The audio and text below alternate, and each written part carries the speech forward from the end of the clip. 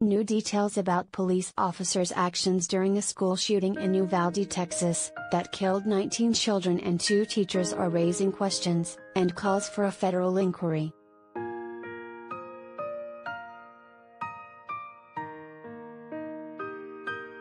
Representative Joaquin Castro, Democrat, Texas, on Thursday asked Federal Bureau of Investigation Director Wray to examine local law enforcement's response to shooting at Robb Elementary School, noting in particular that state officials' accounts of what transpired conflicts with what parents and witnesses say actually happened.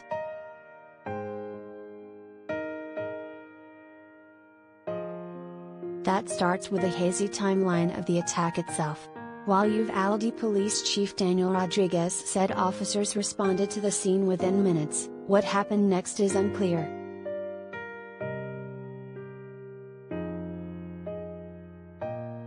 Texas Department of Public Safety Director Steve McCraw said Wednesday that after the shooter opened fire on a school security officer, a full 40 minutes to an hour passed before a U.S. Border Patrol team burst into a classroom and fatally shot the gunman.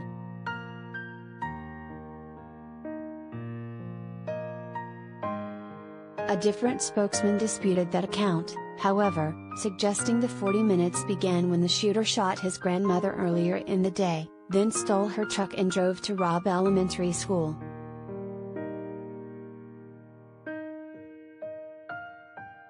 Agonizing video from outside the school shows distraught parents pleading with police officers over the seeming lack of action.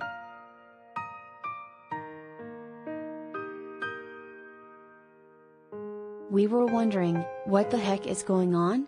Are they going in?"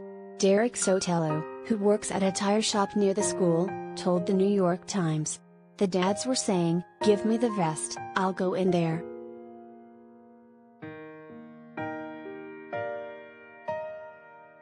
At one point, federal marshals reportedly handcuffed one of the parents, a mother whose 2 children were inside the building.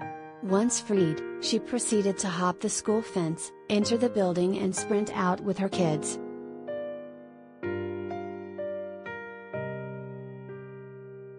Official statements have also varied on whether or not the gunman exchanged fire with a school security officer outside the school, and how long the gunman was barricaded inside a classroom before police could gain entry, both of which Rep.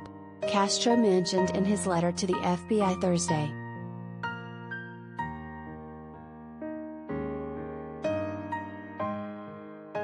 The congressman added that an additional block of time between 11:30 a.m. and 1 p.m. also has yet to be fully accounted for.